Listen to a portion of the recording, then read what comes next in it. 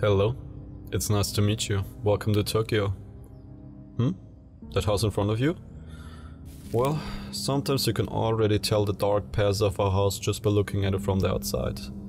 Come with me, we can explore together, and I will tell you everything that happened in this house along the way. This house stands in Tokyo, more specifically the Setagaya district. It's a duplex, and the right sides belong to the Miyazawa family, with 44-year-old Mikio, 41-year-old Yasuko, 8-year-old Nina, and 6-year-old Rei living inside the home. On the 30th of December 2000, the whole family lost their lives by the hand of a killer who is still not found to this day, despite there being over 12,500 pieces of evidence. On the left lived the mother of Yasuko, by the way, and she will be the one discovering the crime scene, but I'll tell you all about it later on. By the way, while we go inside, I gotta say that the story I will tell you is not for everybody. I will not show any sort of graphic images, but the topic may still disturb a few viewers, as it is for a reason one of the most infamous cases in Japan, so just as a quick heads up.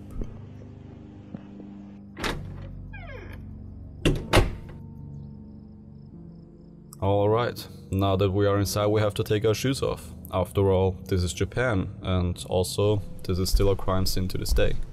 At around 11:30 PM on the 30th of December 2000, when the intruder entered the home, most of the family was already sleeping. Only the father, Mikio, was still awake and sitting in front of his computer on the ground floor. They had two computers, one for the father who worked from home, and the other one was sometimes used for the mother's cram school or for the kids to study on.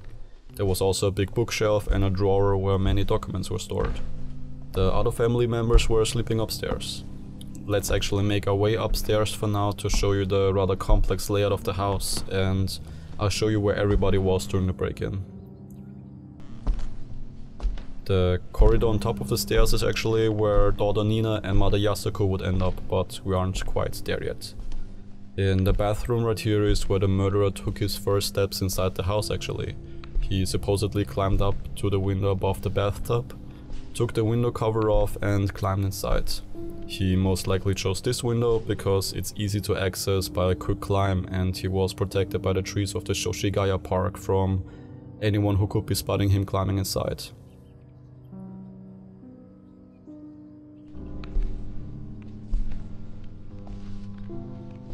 After we made our way out of the bathroom, we can see the toilet to the left.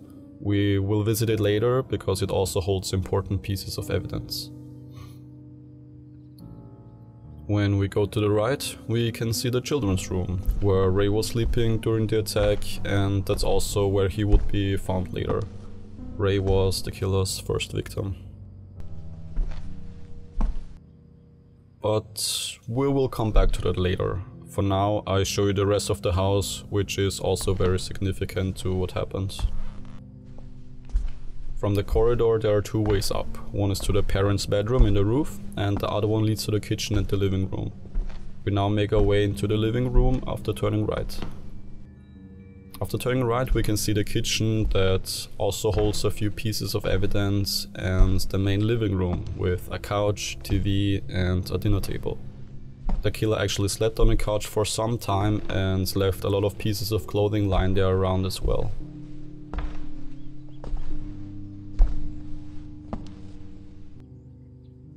Then there's the roof where Yasuko and Nina were watching TV. To get up there, you have to climb a foldable ladder which is located between the toilet and the bathroom. It is unclear if the ladder was usually closed or open when someone was upstairs, and if it was during the attack. Most likely the mother and daughter closed the entrance to the roof to hide from the killer, but he opened it up again. There is not a lot in the roof besides the bed for the parents, a TV and for later a few pieces of evidence.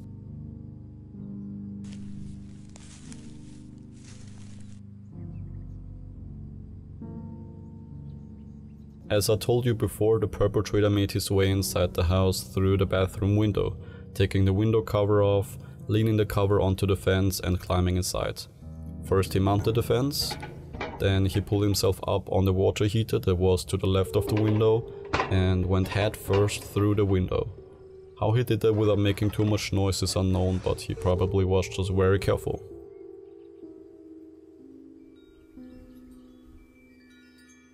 Here you can see the area again with a better overview and in daytime. Afterwards he was looking around. We don't know if the killer just heard the computer downstairs where the father was working and the TV upstairs and decided to go into the closest room, which happened to be the children's room, or if he knew the layout of the house and went directly to the children's room due to them possibly being the targets. So he made his way in there and strangled Ray, who was sleeping in the bed. He passed away and became the killer's first victim. The attack probably made some noise that the father noticed and shouted the boy's name upstairs to see what was going on. After not getting an answer, he tried to make his way up to the boy, but he got caught by the killer when he turned the corner. They had a quick fight on the stairs until the suspect took out a sashimi knife he brought with him, and he attacked the father with a vicious attack that left the father dead, with a broken piece of blade stuck in his head on the bottom of the stairs. It is unknown if the killer went directly to the kitchen to get a new knife, or if he tried to attack the mother and daughter first, but the most plausible path is that he went into the roof to attack them, but realized that the sashimi knife wasn't useful anymore as the blade broke and went to the kitchen to get another knife. That gave the mother and daughter a short time to take care of their wounds, and when they tried to escape, they got caught after climbing down the ladder, and the mother Yasuko and daughter Nina ended up here in the corridor below. Now we come to the part that is always standing out compared to other crimes and is still baffling investigators. Instead of leaving the home immediately, he stayed for 2 to up to 10 hours and acted as if it was his home. He used the toilet without flushing, he changed clothes and even left many of those clothing pieces behind. He took a nap on the couch, he used the family computer at 1:18 AM, created a new folder and visited a movie theater website. He treated his injuries and took different things out of the fridge like 4 bottles of barley tea, melon and ice cream. He went through many more drawers and papers and took about 150,000 yen, but also left some money behind. And only after all that he went back to the window he came from, made his way down the same path and ran away from the house, never being seen or caught by anyone.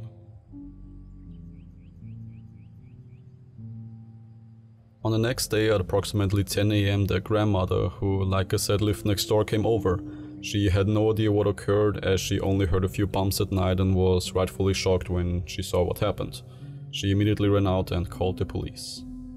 The grandmother is also the reason why the police is unable to determine the time the killer left the home, as she apparently bumped into the table on the way out and moved the mouse so it turned on the computer. The police still believe the suspect left at around 1:18 AM when the last connection before the one at 10 AM occurred. It's either that or the suspect left right before the grandmother came into the home, which is a very scary thought. Inside the house, the police found 12,500 pieces of evidence, with a large number containing significant evidence like blood, saliva or fingerprints. Also, some of the biggest clues about the suspect's identity were found on his clothing. He most likely changed clothes after the attack and he left certain items behind. A hip bag, which was sold between 1995 to 1999 and only ever produced in Osaka, Japan. The circumference of the bag was set to 83 centimeters, making the weight 70 to 75 centimeters. Inside the bag was sand. Interestingly, sand has different compositions depending on geology and environment, so you can pin down an approximate location. The sand that was found in the bag was allegedly from the Edwards Air Force Base in California, which would make a military background very likely. I say allegedly here because the original Japanese news reports merely stated Southwestern America as a possible origin, and the Air Force Base could have been a result of a bad translation. Also, the bag could have been easily bought second-hand or was used by the killer in a travel, and that's how the sand got into it. Another thing wrongfully reported was sand from a skate park or even grip tape for skateboards inside the bag, which were never stated in the original Japanese news reports. But there's one thing that was found in the bag. There are stains inside the bag that come from a red highlighter pen, as you can see here. The police identified shoes through footprints as Schlesinger that had a Korean shoe size, and they were produced in Korea between October 1998 and November 2000. These were either high top or low top ones. The shoes were 27.5 centimeters in length. A limited edition sweater sold between August 2000 and December 2000, with only 130 of them ever sold, and 12 buyers were ever identified, but none were suspicious. Black handkerchiefs sold between 1995 and 2000 and sold in Japan. One of those handkerchiefs was found with a hole inside, most likely for better grip when holding the knife. This is a trick very common amongst hunters, military personnel and fishermen. The bag and handkerchief smelled like Dracar Noir, a perfume produced in France, which was sold and was very popular in Japan and among skaters and was on sale since 1982. This jacket that was sold from October 2000 to after the murder happened. A hat that was sold between July 1998 and November 2000 in Japan. A scarf with sadly unknown origin as the tag was missing.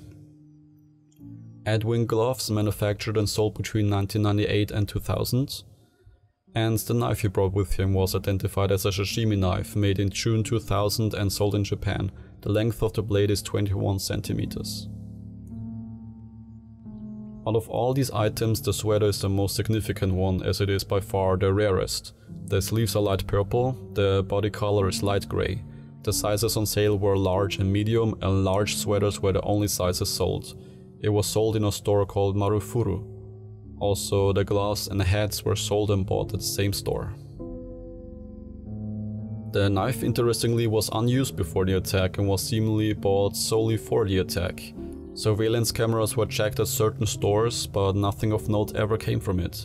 The police thought they had a trace when a knife from the same brand was bought in a store 5 kilometers away, and only a day before the attack, but the DNA found at the store did not match the one at the crime scene.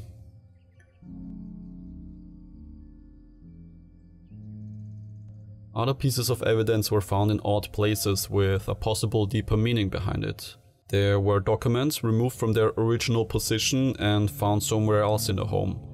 On the roof where the mother was watching TV with the daughter, a document about the mother's cram school that the mother did from home was found, and it's a possibility that the suspect wanted to talk or confront the mother with the documents. But it could be that the police officers misplaced it by accident, as it wouldn't be the first time a piece of evidence gets misplaced by officers before forensic scientists come to the house. Another theory about the document is that the mother left it there before anyone even came into the home, but still, this document could lead to a motive and it was looked into, but there was no student that raised any suspicion. Other documents from the mother's cram school and some from the father's work were taken from a drawer on the ground floor and found in a bathtub together with keys, ice cream and a towel with the suspect's blood on it. The theory is that maybe he wanted to soak it all to reduce the evidence, and just never did that. But that doesn't make sense when there are many other pieces of evidence in the house that he didn't care about. One thing mentioned in Japanese forums is that there could be a deeper meaning behind it, and the perpetrator tried to be disrespectful by throwing his trash together with the family documents. Another thing deemed very disrespectful in Japan is getting changed in the main living room, which the suspect did. Not flushing the toilet after using it is also deemed very disrespectful, but that's not solely a thing for Japan. The most plausible explanation for all the trash in the bathtub is the fact that the killer wanted to leave through the window he came in, and also tried to be undetected from anyone walking past the house on the street, so he did most of the things hidden from the downstairs windows. The feces were also an important piece of evidence as they included DNA, and it was also discovered that the person ate a sesame spinach dish with string beans before the attack.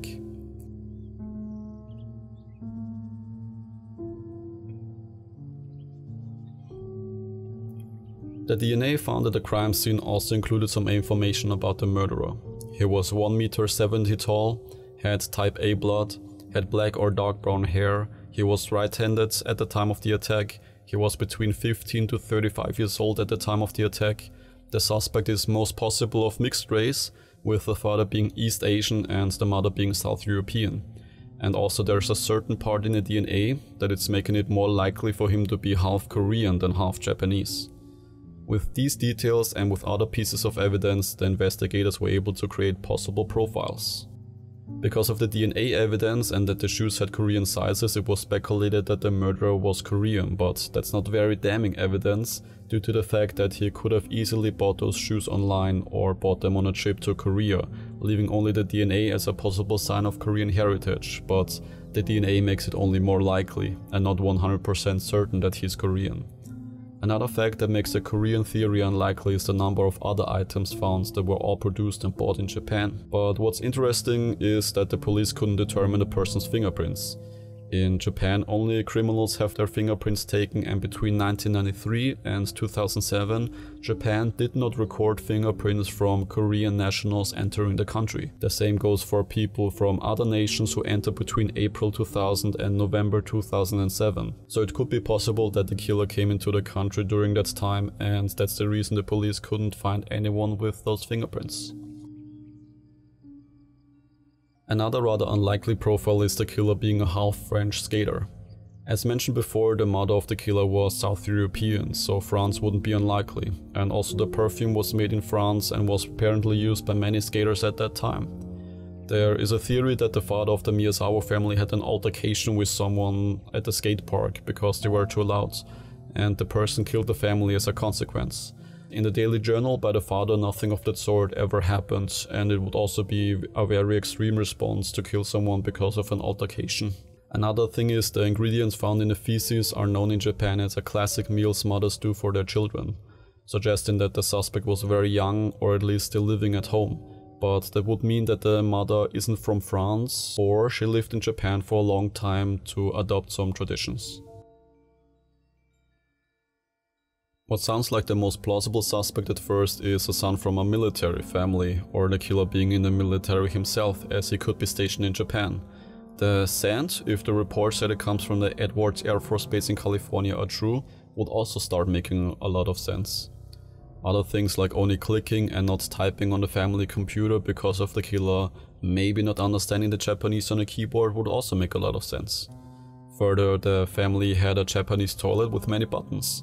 Japanese toilets are rather complicated, and it would make sense as a foreigner to not being able to flush, but it is also rather a sign of disrespect by the killer, as it happens very frequently that murderers go to the toilet in a victim's home and don't flush. As I said before, one of the handkerchiefs had a hole in the middle, to probably wrap it around the knife to have better grip. It was likely used, like we see in this video, by the Japanese police. They suspect that it was used like this to protect from injuries while cutting up fish in the fish industry, or it is also used by the Philippines military for combat purposes. So, is it a guy from the military that travels to different military bases in the world, and when he came to Japan he wanted to kill a family? Not very likely, because when we look at the sashimi knife, it is not very good for attacking someone. Hence the blade broke, and it also injured the killer's hand in the process. Also, there is no combat experience if he struggled with the family before taking out the knife.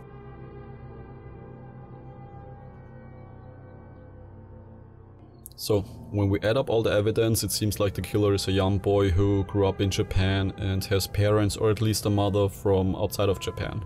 He either never committed a crime like this or in general, and so his fingerprints are not in a database. His clothing is all Japanese except the shoes. The food in his feces is a traditional food in Japan, and he might know Japanese and was just clicking on the computer instead of typing something. A child from a military family actually seems the most likely from the profiles I showed you. A child from a military family that lived in Japan for a long time and grew up there, but the parents come from other countries originally and they settled down in Japan after being stationed there. Also, do you remember the bag? As I mentioned before, there was red paint from a highlighter pen inside the bag, and it could be because he used a highlighter pen for school or university. He seems like an immature or young person that just wanted to kill and get some money from it, and saw this kind of remote house in the middle of Japan and acted out what he wanted. Rather disgustingly, he might have done it for sexual pleasure as well, targeting the mother or even the daughter, but there is no indication for it, but it could still be a possible motive.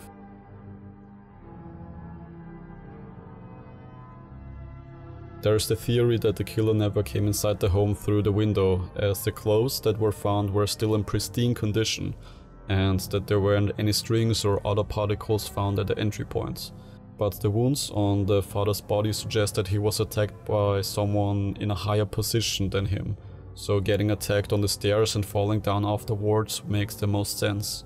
Also, one of the neighbors stated on his first interview that he heard the Miyazawa doorbell late that night, but later when the police asked him again about it, he said it was a misunderstanding and he didn't hear anything. So there is no proof for either entry point, but that he entered through the window makes more sense than the door theory. So, after all that, after 246,000 investigators worked on the case, and some of them still researching, after 12,500 pieces of evidence were found, and after 22 years of searching, there is little hope that the killer will ever be found.